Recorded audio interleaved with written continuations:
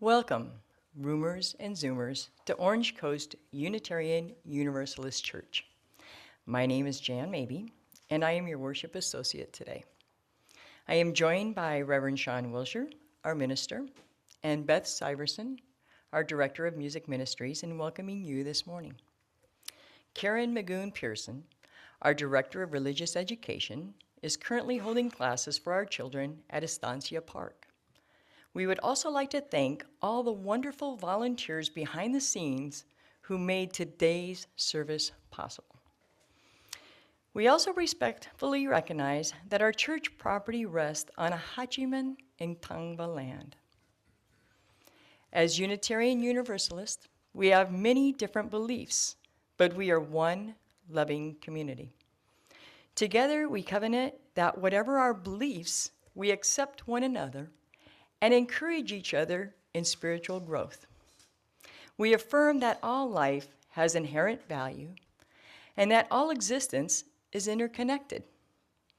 We strive for justice and compassion in our deeds and relationships, and we are committed to creating a welcoming community without regard to the traits that sometimes divide people. To our roomers, we invite you to silence your cell phones. For our Zoomers, we invite you to say hello in the chat. Because of our current circumstances, when songs appear on the screen, roomers are invited to sway with the music, while Zoomers can, of course, sing along. I wanted to extend a special warm welcome to visitors. If you are seeking a spiritual home, we hope that you will find it here. Later in the service, we will have an opportunity for you to introduce yourself if you'd like to do so.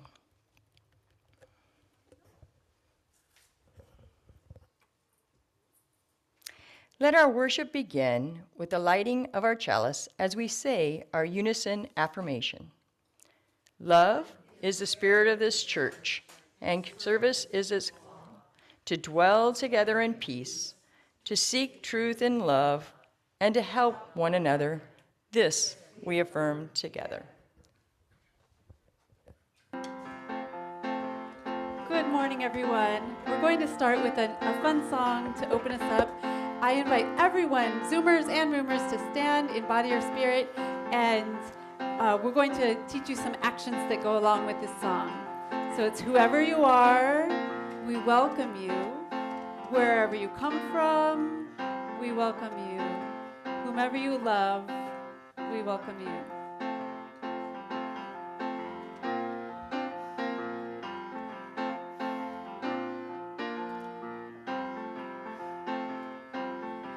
Whoever you are, we welcome you.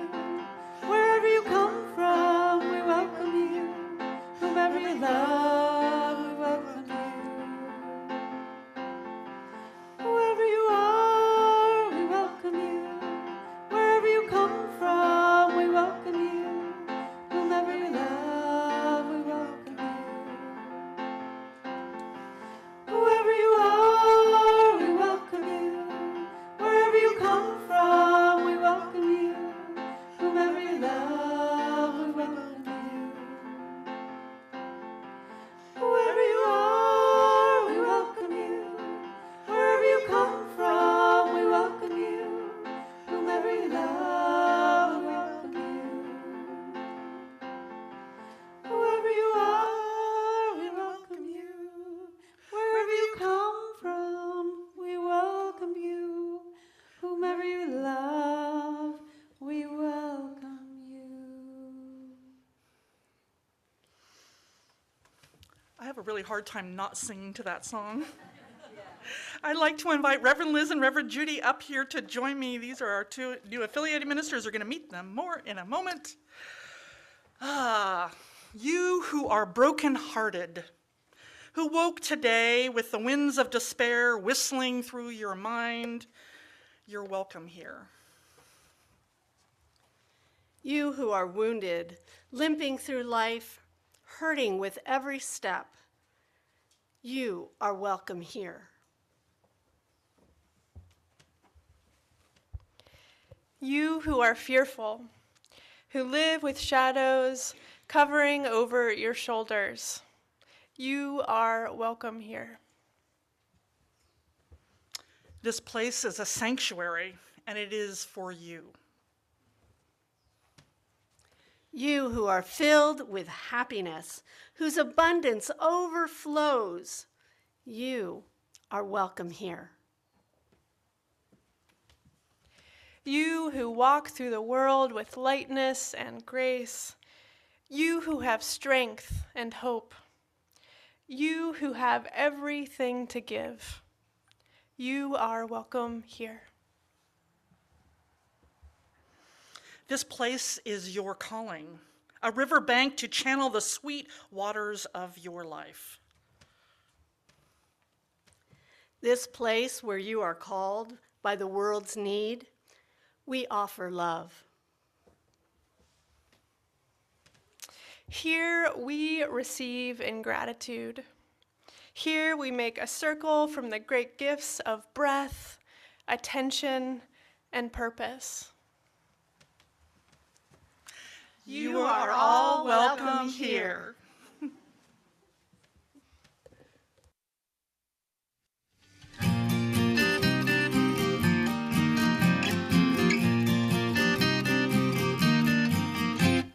Come, take a hand. Come, give your heart. Come, as you are. Come, come, come. Lift your voice. Come, shine your light. Come, now is the time. Come. Come, this day we have made with God. Come see what love has done. Come, take a hand. Come, give your heart. Come, as you are. Come, come, come, lift your voice. Come, shine your light. Come, now is the time. Come, come, as we gather in this sacred place. Spirit meets us face to face. Come, take a hand. Come, give your heart. Come, as you are. Come, come, come, lift your voice. Come, shine your light. Come, now is the time. Come, come, come.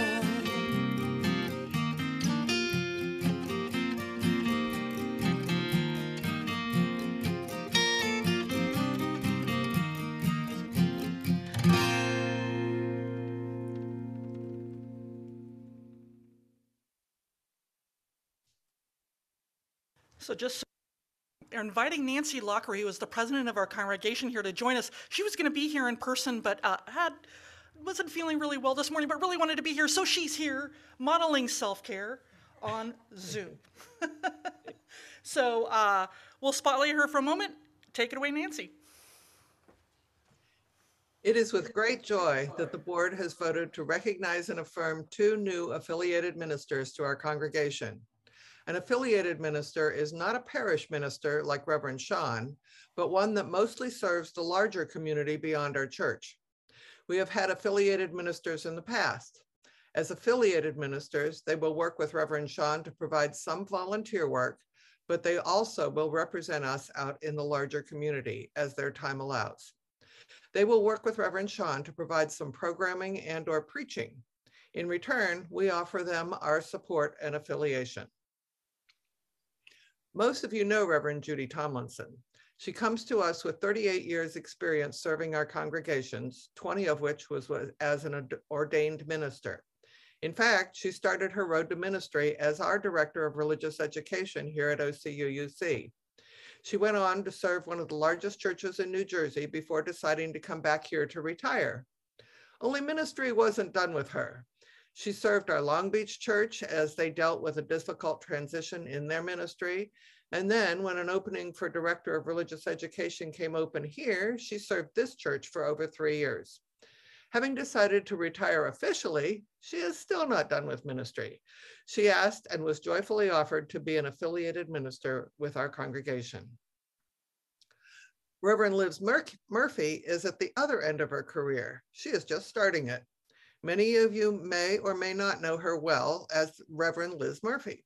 She has preached here twice, but what you may not know is that Reverend Sean has been her vocational advisor for the last year. She served as the interim minister at Troop Church and has been ordained this summer.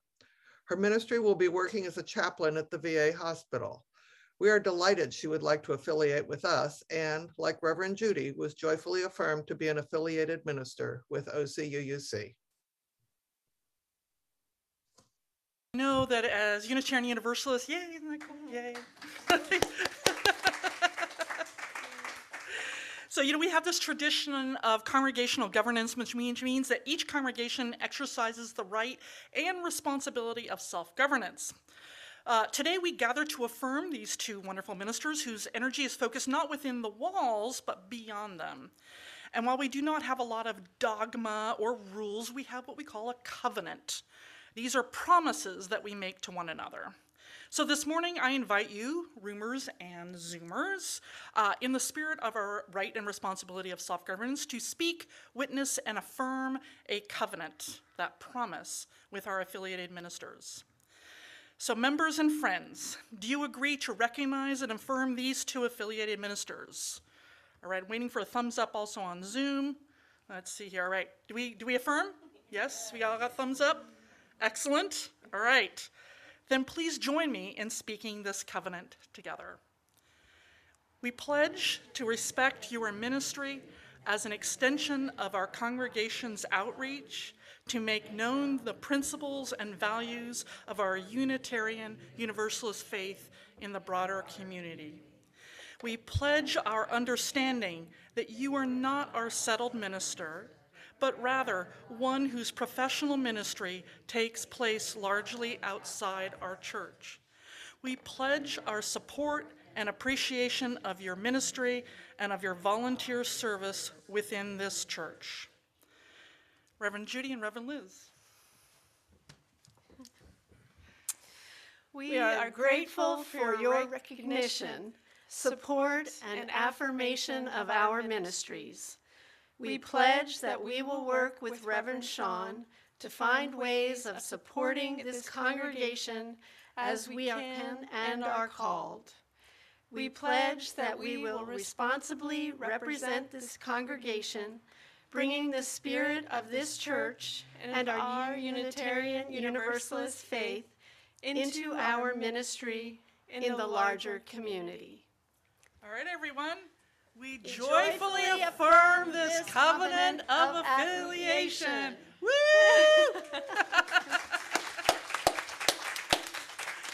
All right, with these words, we officially recognize these two new relationships. This is a day of celebration for ministry, for our church, for Reverend Judy, for Reverend Liz. And of course, that means there's cake after the service. So let us sing or sway to this welcoming song.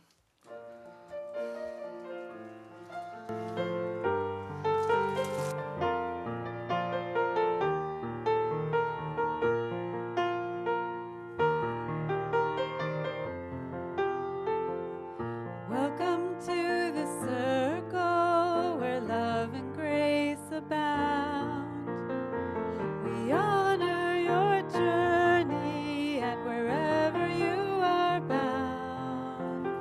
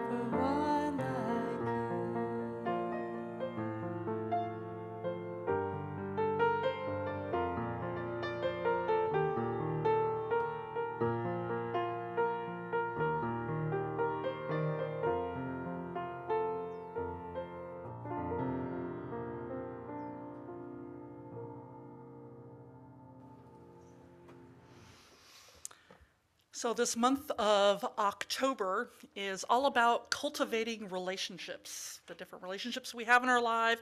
And so I have some big news to share with you all. I am in a kind of new relationship since about February.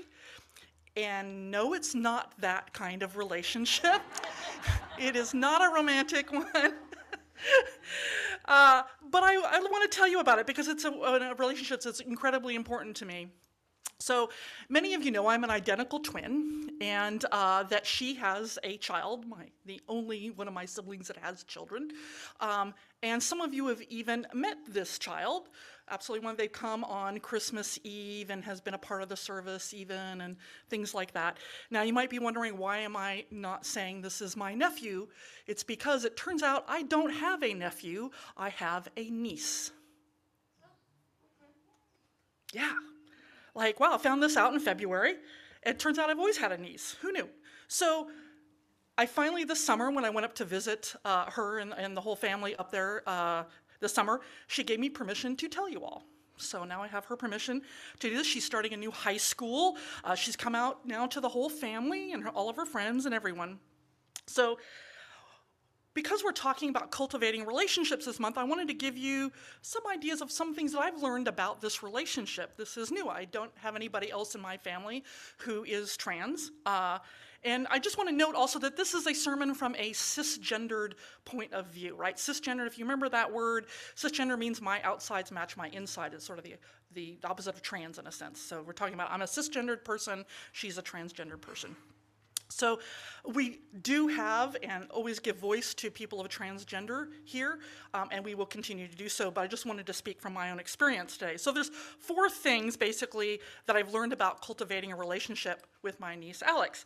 So the first is that, boy, it's after 15 years of calling her one name and using one pronoun, it is hard to transition, but let me tell you, it gets much easier. It really does. It gets much, much easier. And it's something that, I love her so much that I really don't want to do what's called dead naming, right? So that's when you use someone's old name, right? That they no longer claim. And claiming a new name for a transgender person is a huge rite of passage, right? It's a claiming of their own identity. And so it can be very uncomfortable and hurtful if you use the wrong name. And of course, I don't want to hurt my niece at all. So I try very hard not to. Her name, by the way, is Alex. That's the name she's chosen. It's spelled A-L-A-X, just so you know. Now, there's kind of a fun game that we play actually in the family. Her best friend James came up with this, which I thought was kind of fun. My older sister, my twin sister, sorry, accidentally dead named Alex, and James was there and he said, you should give her 25 cents every time you do that. Now, Alex didn't ask for this or anything like that, but Regan was like, hey, that'll be helpful. Yeah, that's what I'll do. So we have this game that if we accidentally dead name or use the wrong pronoun, that we give her 25 cents. And I am proud to say that for the entire summer that I was there, I only owed her $1.50. So I've gotten really good at it. If I accidentally dead name or use the wrong pronoun, tell me, because I do this as an honor system.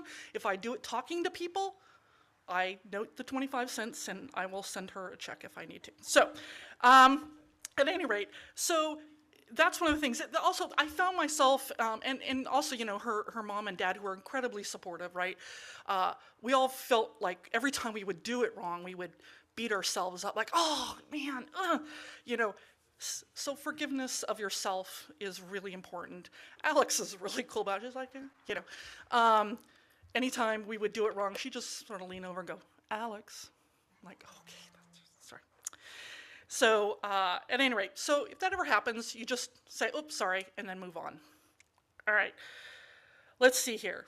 The other thing that I learned is that in many ways, she really hasn't changed.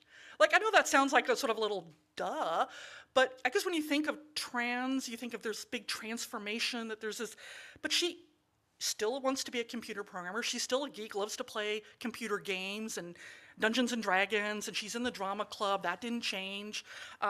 She's, experimenting with different things with clothes, but, her role models were not frilly like her mom and I. We're just, we don't wear a lot of makeup or anything. So though she's just not all that interested in all of those things. She is just much happier. That's the biggest change I've seen in her, because she has something that for a long time we didn't know what it was. It was called gender dysmorphia. And anytime we went out into public, she would feel very anxious. And gender dysmorphia basically is when people relate to you in a way that your gender, you don't feel is right. So she would feel very anxious going out in any public situation, and now she's a lot more comfortable with that. So, like I said, she didn't do anything all that, girly, except for she did shave her legs, to which I was like, no, don't do it, don't do it, don't do it. Can I get an amen, women? Like, why did we ever do this? But she did. Like, all right, she'll have to live with that. All right.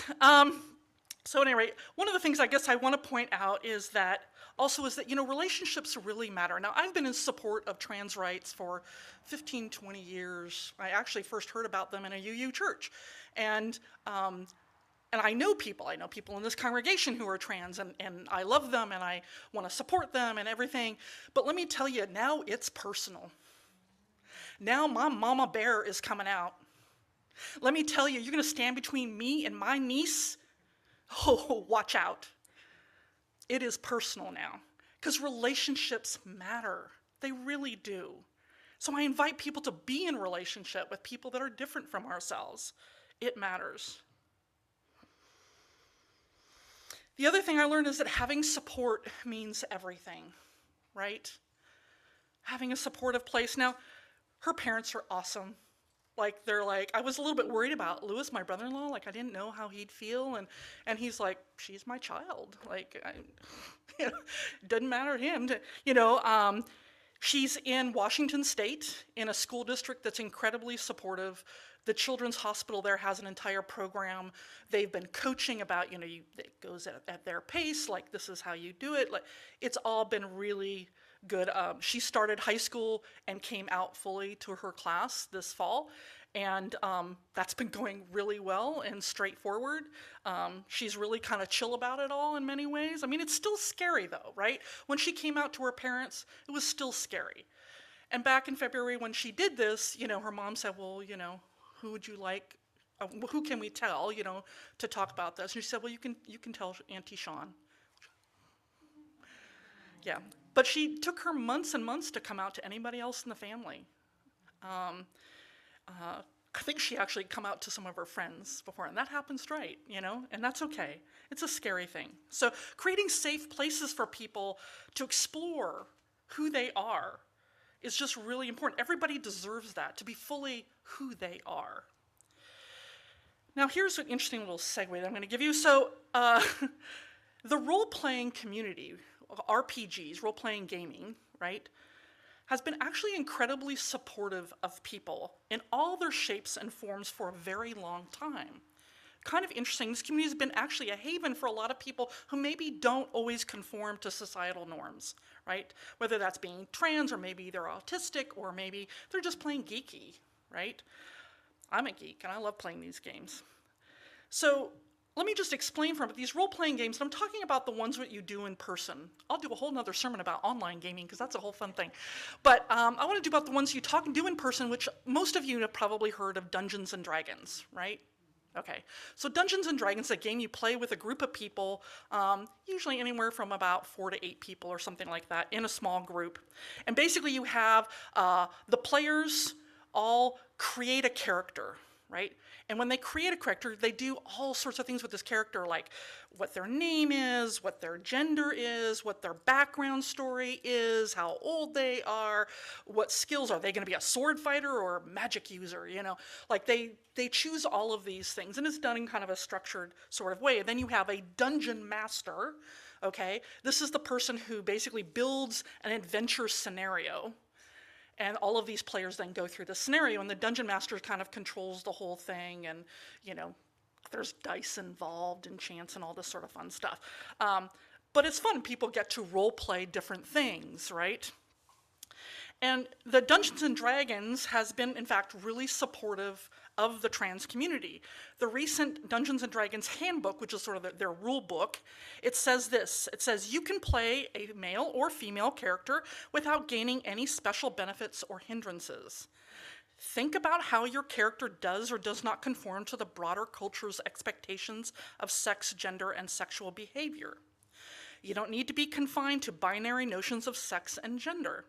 You could play a female character who presents herself as a man who feels trapped in a female body, or a bearded female dwarf who hates being mistaken for a male.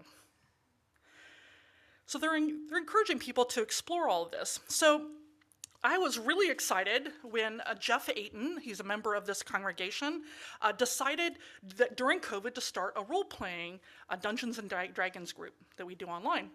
And I started off with them, playing with them. It was a lot of fun. Things just got really busy and I wasn't able to play anymore, but my niece Alex joined. Now, she joined long before she came out as trans, right? So here I am, her aunt and the minister, excited for her to join the group. And also, when she came out in February, I wondered how she was gonna navigate the D&D group. So how tickled am I when Jeff, in June, sends me some really interesting articles about how role-playing games like Dungeons & Dragons were helping people deal with gender roles and creating safe environments. So this whole sermon is actually in part because of Jeff. Now, I have no idea if Jeff suspected that Alex was transgender or not, but I could have jumped through the computer to hug this man, right?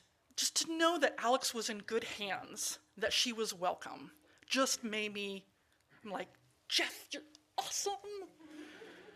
Ah, man. I found this wonderful blog by this woman named Amy Proudman. She wrote about how D&D helped her discover her gender identity. And she wrote this. She said, the freedom to explore gender didn't just come as an environment where it was encouraged, but also as a plausible deniability for what I was doing. So when she was also kind of struggling with it, like she could, like, well, maybe I'll just try this out, right? She says, there's no requirement to out myself while still entirely unsure about what gender meant to me. No need for me to bare my soul to people and hope they were accepting while I still didn't understand myself enough to identify as being trans. Instead, I was just playing a character. I was playing a man in real life. Why not a woman in my escapist life? While other players tried out different classes or races, I took the chance to shed the pretense of being a man and became someone else for a few hours without anyone questioning why. This steady stream of characters became chances to try out different ideals of gender that I felt. These characters provided me a chance to learn about how I related to the world and how I wanted to relate to the world. And she goes on, she says, it is important to stress that I would still be trans, even without D&D, but without it, I could still well be that frightened young boy dreaming of the woman they long to be. All those characters in the games themselves played an important role in who I am and who I'm finally becoming. That was kind of amazing. So I wanted to talk to you about a little bit about how these role-playing games create safe spaces for people to explore who they are, to feel supported, right? And one example of these is what's called the X card, which was created by a guy named John Stavropoulos. I hope I'm pronouncing that correctly.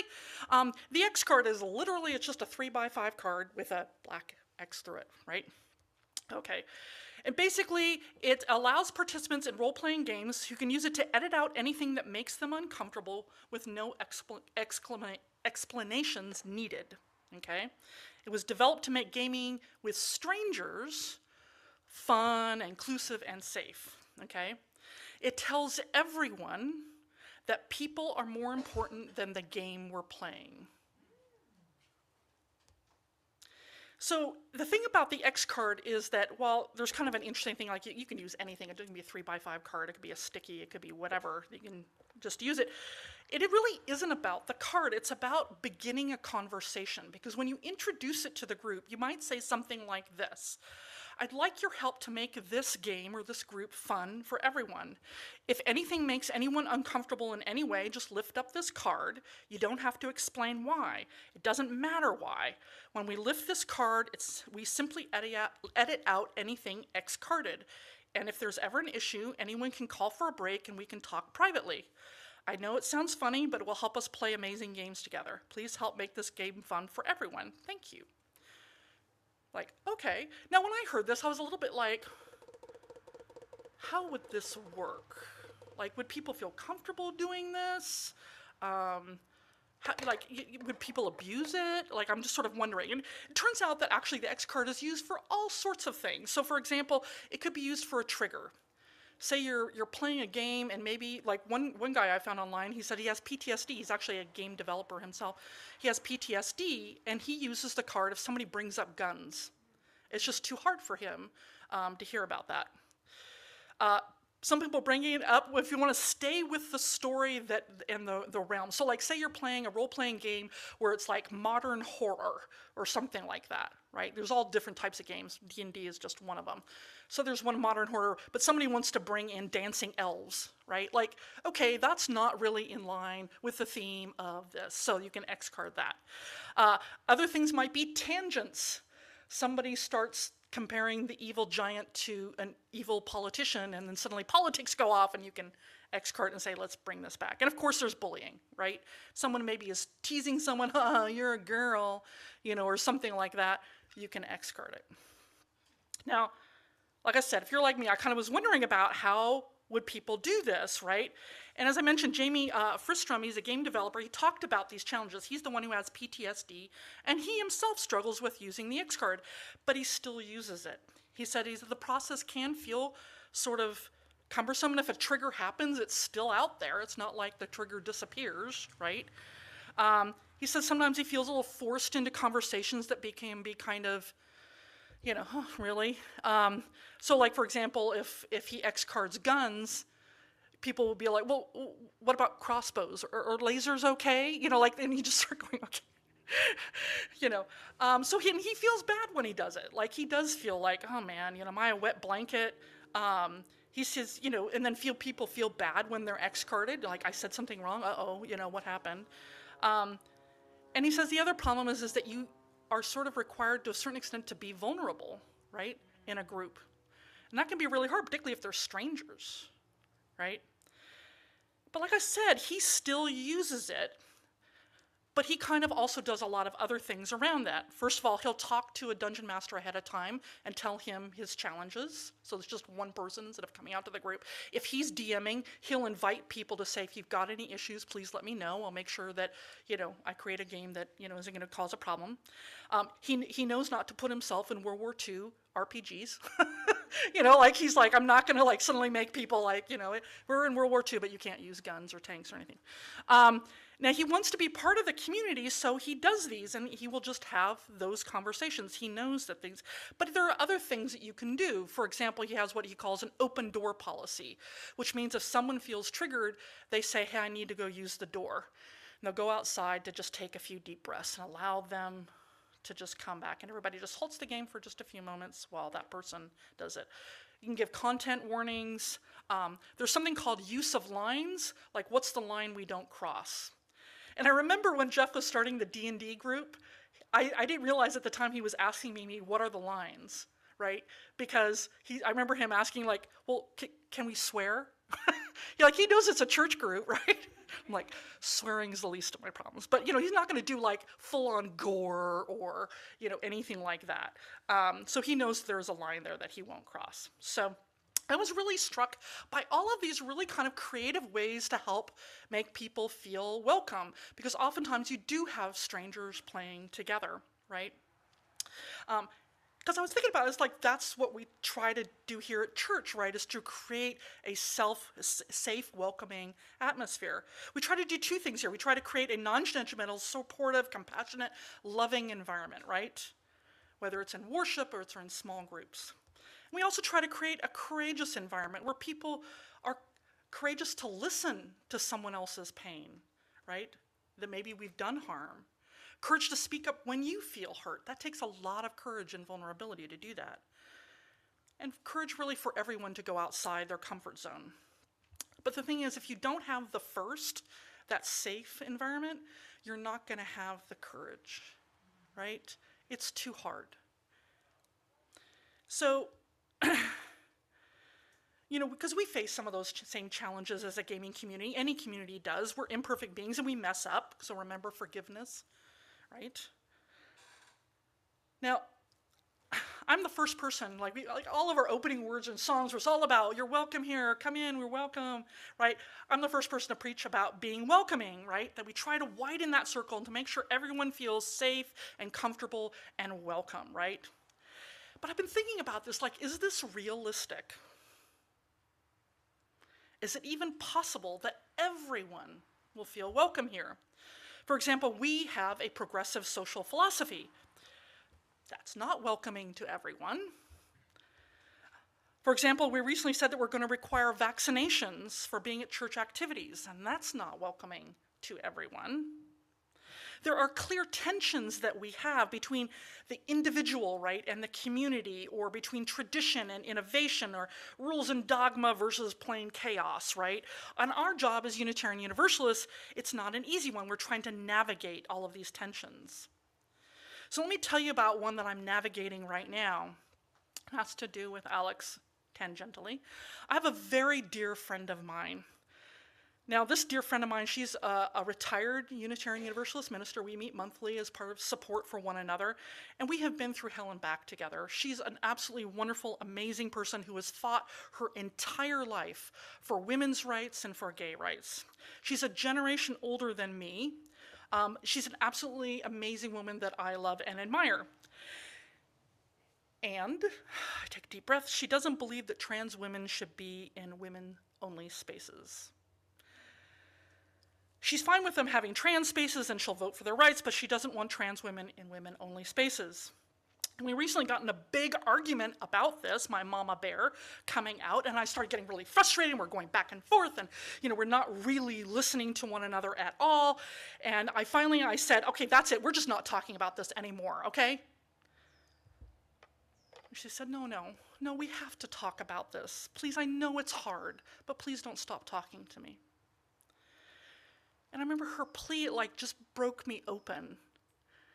And I said, you know what, gal, you're threatening the future happiness of my niece. We're on the phone and I just hear this, oh.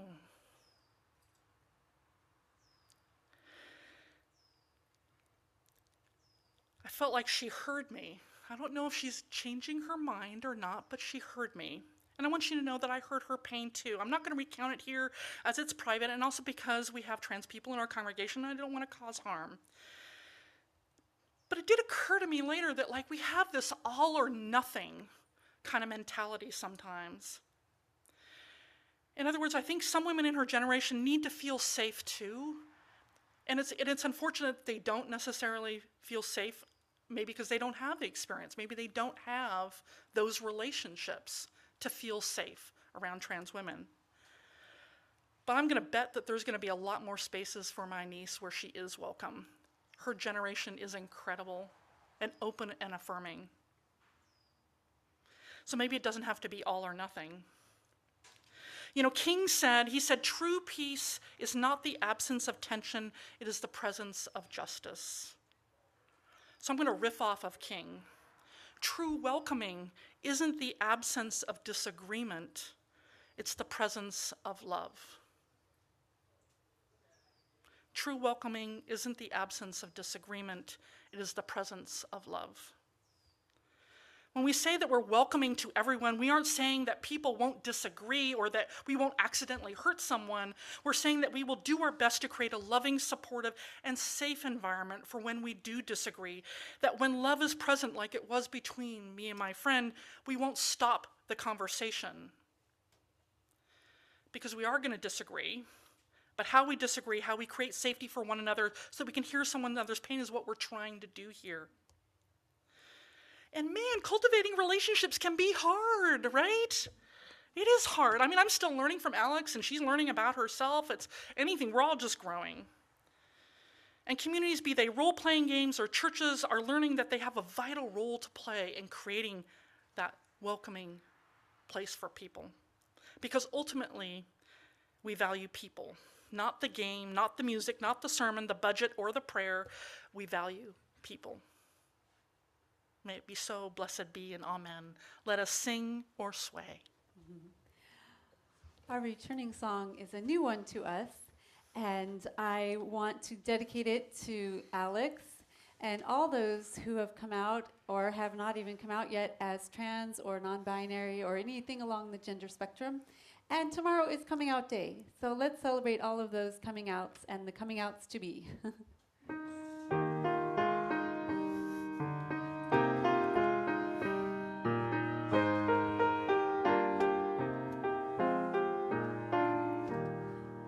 As colors in the sky, we move and blend in love.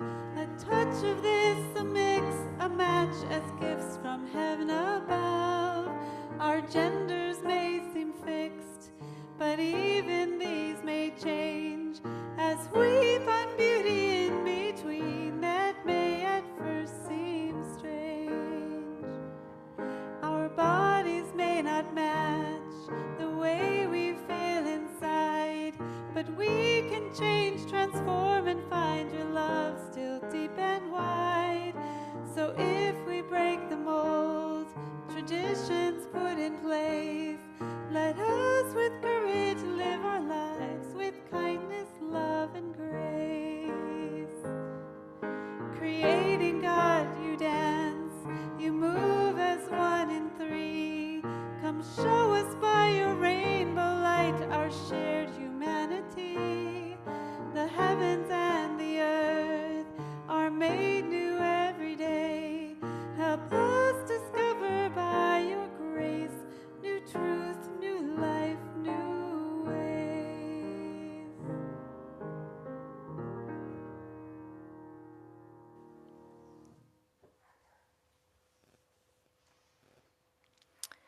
Unitarian Universalist congregations are fully self-supporting, meaning that members and friends all raise the funds for the operating budget, ministries, and programs of this church. We are ever grateful for your gifts of time, treasure, and talent. OCUUC amplifies that spirit of generosity by sharing half the plate we receive with an organization that shares our values. This month, we are supporting Alzheimer's Family Center. Alzheimer's Family Center provides memory care programs and caregiver support. They are located in Huntington Beach, and if you would like to learn more about Alzheimer's Family Center, you can read about them on their website at afscenter.org.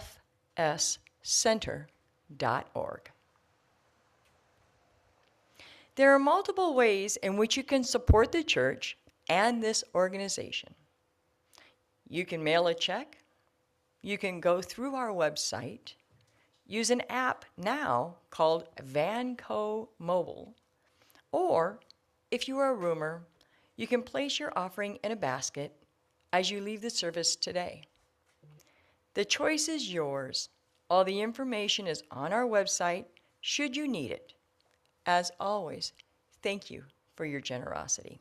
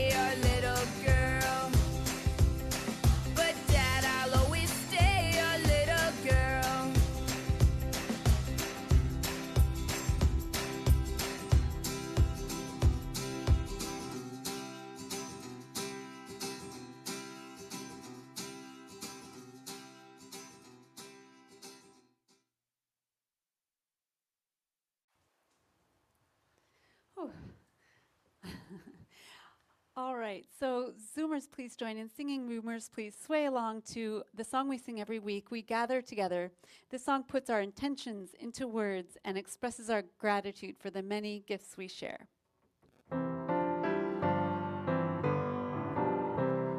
We gather together, we gather as one, for peace, love, and justice for everyone. We give from our hearts to show that we care. We can change lives with what we share.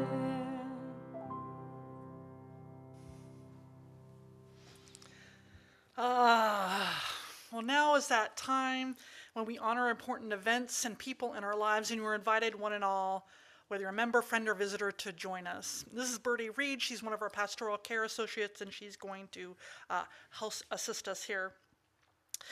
Perhaps you're holding something close to your heart, moments from the last days, weeks, or hours, something that has struck you at your core. If you'd like to honor such a profound joy or sorrow, you are welcome to do so. So, roomers, we have a little bit of a change. You are invited to come forward to light your own candle now. So there you go. If you'd like to share your joy or sorrow, you can write it on a slip of paper. The ushers have those. If you don't have one now, you don't have to write one on a slip of paper, but you can. If you'd like to share it with everyone, I'll read them out later. And if you're a Zoomer, you're invited to write your joy or sorrow in the chat, and Bertie will also then light a candle for you. Once the roomers are done lighting their candles, I'll read the joys and sorrows out loud. And as this music is played, I invite you to silently offer healing or celebration as you feel called and according to your own beliefs.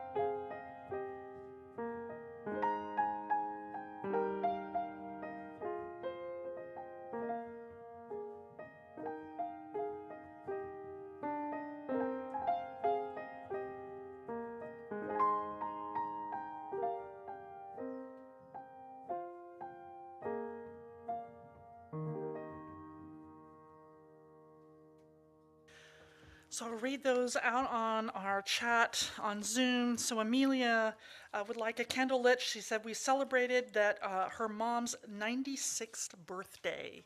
That is cause for celebration. And Valerie K says, please light a candle for me. Thank you so much. Linda Clough, she says it's one of her great joys is to share this service and time with her dear daughter Valerie. And she said, I got to meet my new great-granddaughter Landon last week. She's a sweet, sweet baby girl.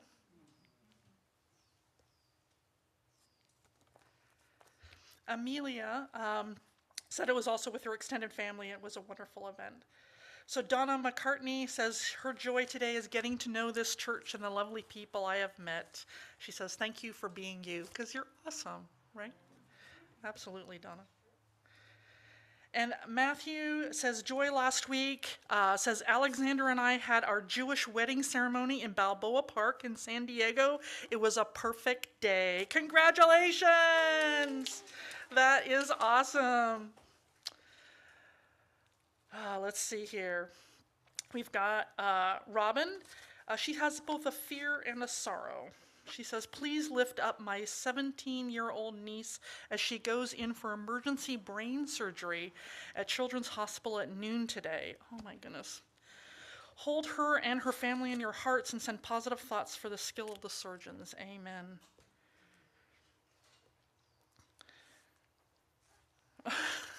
Dave Carlson, he says, a candle of thanks. He says, apparently God had a supply chain problem and had too many gallbladders about 80 years ago. I finally got rid of mine last week. Oh, Dave, I love you, man. All right, let's see here. Bree Ashurst, she says, I sent an email today, requested to be a part of this community and become a friend of the church. I look forward to participating in more activities with the church. Yay, Bree! That's awesome. She's my neighbor. I don't know if you know. Let's go. Yeah, she's cool. She's got 2 dogs, too. But anyway, Elizabeth Kilshore, she says, please send healing thoughts for my 80-year-old mother who fell and shattered her hand. She is currently recovering from surgery. Oh, Elizabeth. Yeah, I hope that goes well, too. All right. I'm going to read these ones that were done here, and then Bertie will join me up here as well. Okay, so Meg Wilson, she says, a candle of hope. She says, I'm lighting this candle for the Wilson family, including my ex-husband, Brian. So we hold him and the whole family in our hearts.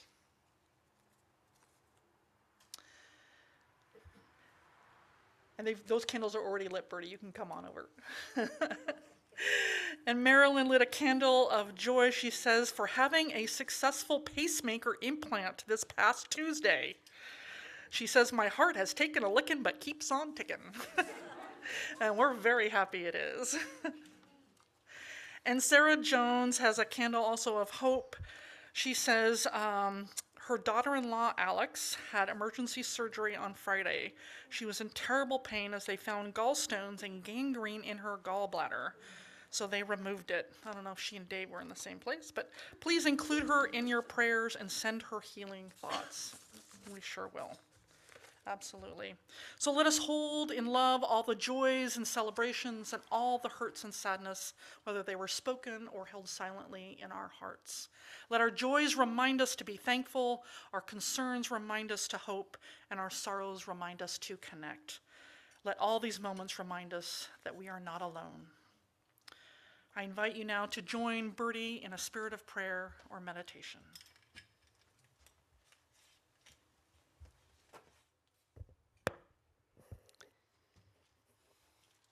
Spirit of life, who draws us together in a web of holy relationships. Make your presence known with us and in us and among us. Remind us that we are not alone in history. Ignite us with the courage of the living tradition. Remind us that we are not alone in entering the future. Anchor us with patience and perseverance. Remind us that we are not alone in our times of grief and pain. Comfort us with your spirit, manifest in human hands and voices. Remind us that we are not alone in joy and wonder.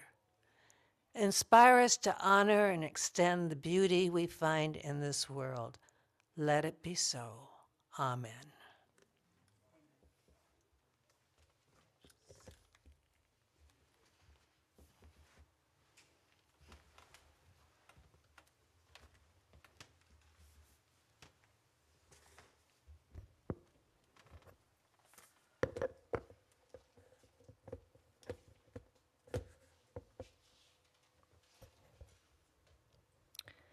Let us join together as we extinguish the flame of our chalice and say, we extinguish our chalice, but not the light of truth, the warmth of community, or the fire of commitment. These we carry in our hearts until we are together again. Thank you for joining us this morning. We are a congregation made up of all people who believe differently. And yet, when we gather together, whether we are in a room or on Zoom, we make up one loving community. We need not think alike to love alike. If you're a guest, a visitor, or someone who hasn't been yet known to us, I invite you to become a part of this beloved community. We encourage you to either write in the chat or stand for a brief moment and tell us your name and where you are from.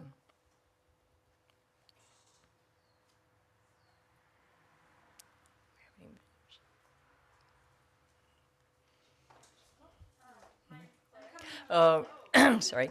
We'll bring the microphone over and hold it for you so the Zoomers can hear your name, where you're from. Hi, my name is Claire, and I live in Irvine. Thank you very much. Welcome, Claire. Glad you're here. Thank you. Anybody else? Okay. I don't see anybody on the Zoom chat, so welcome. If you'd like to know more about our church, including programming for our youth and children, please contact us at hello@ocuuc.org, and we will help you get connected. In addition, we invite you to sign up for our weekly email called The Blast at blast@ocuuc.org. We want everyone to feel a part of this beloved community, so please reach out and we will help you get connected. After the service, we will have a short period where everyone, roomers and Zoomers alike, can wave and say hello and welcome any visitors. The Zoomers who remain will be placed into Zoom breakout groups for 20 minutes. We invite you to check in and get to know the people in your group.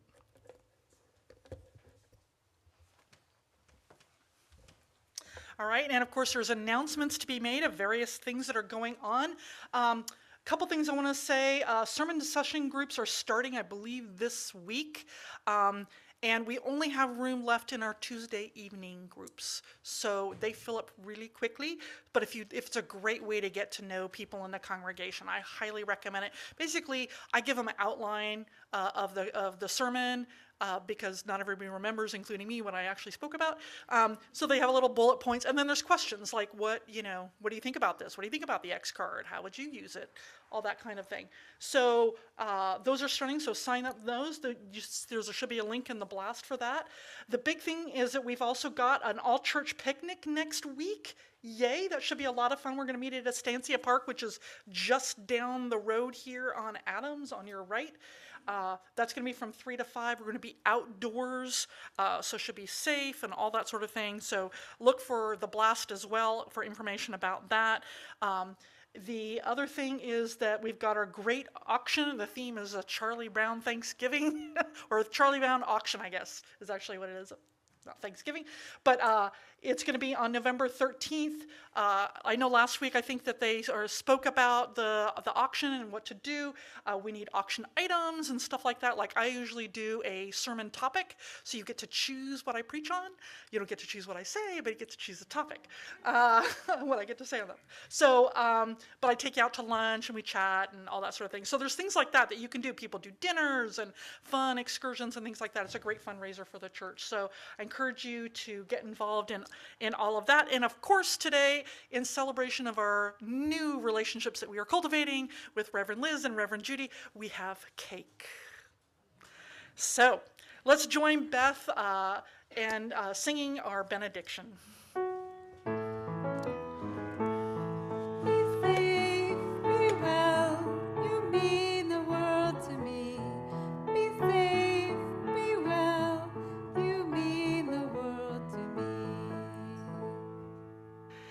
Remember, we choose people and choose to be brave. This service is over. Let our service continue.